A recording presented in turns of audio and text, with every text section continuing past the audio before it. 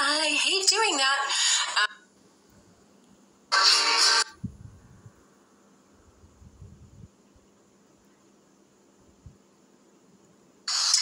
I would think about form techniques, so I would be making sure that the rib cage is stacked over the pelvic floor in various movements. I've shared a lot on rib flare and how it can be sneaky, especially with overhead stuff, and making sure you're breathing the ribs down, not smashing them down, because that is still going to create pressure. So I would think about form technique and positioning.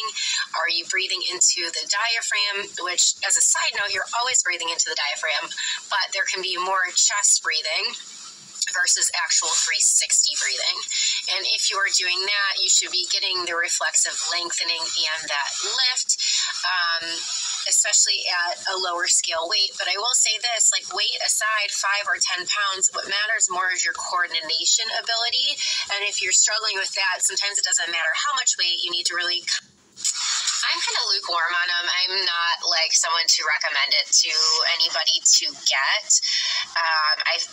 I think it's just because generally more people trend towards hypertonic, and it's usually not what they need to isolate the pelvic floor just by lifting and relaxing.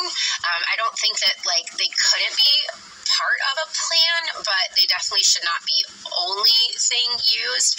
And I think far more than lifting Kegel weights with your pelvic floor, I would rather have you spending your time doing global strengthening and coordinating how all of those movements work together, because I think that is the most effective way of understanding why a lot of people have pelvic dysfunction is related to the inability to coordinate it with other movements or the surrounding weaknesses that are there, rather than just this emphasis on strict pelvic floor strength.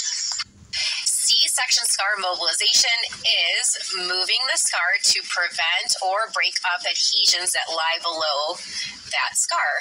Now, when they do a C-section, they cut through so many layers of the abdominal wall. And if that scar isn't mobile, so just think about like any other part of your skin moving nice and freely, that can signal that there's adhesions below at the level of the skin or even deeper in those tissues. And you can think about like dense spider webs, kind of. And that can inhibit the way things are functioning in multiple ways. The ability to contract muscles, tightness and pulling in certain areas, because you've got that tightness like at a deeper level than you can try to figure out with stretching, bladder function, lots of stuff. It's really interesting, but it should definitely be something that every woman who has a C-section is taught. No, I don't follow any sort of thing like that. Like, I've probably tried that a handful of times, and it didn't feel good for me. So I eat all day long. I don't know, blood sugar, this, that, the other thing. I don't know. I found what works for me.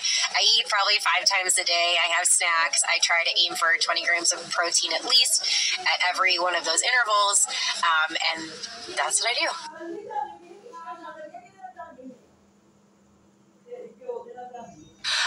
I think all this stuff is it's so individualized, and it also depends on your level of discomfort and how much it's affecting your quality of life. So I was told by my OB that I have a hypermobile urethra and I would never do anything without leaking without a sling surgery, which I declined. And I chose movement, conservative treatment. I used Uresta for a long time with running. I don't use it that much anymore, but I occasionally will when I feel like hormonal fluctuations, which I've touched on in the past, that a lot of people recognize these changes that become cyclically with menstruation. So needless to say, as someone who's experienced that one too, everything's individual. I just always remind you that like surgery is not a be-all, end-all, cure-all, because sometimes if we don't address some of the pressure control issues, there are failure rates with those that come along with it. I can't figure out how to link it, so it'll be the next one. Let's learn to 360 diaphragm breathe. Connecting anatomy to an image can be helpful, like this children's toy. As it expands, so should your ribcage, abdomen, and back expand in all directions on an inhale. On exhale, everything should gently start with breathing. The counterintuitive thing to a lot of it is that you create tension in response to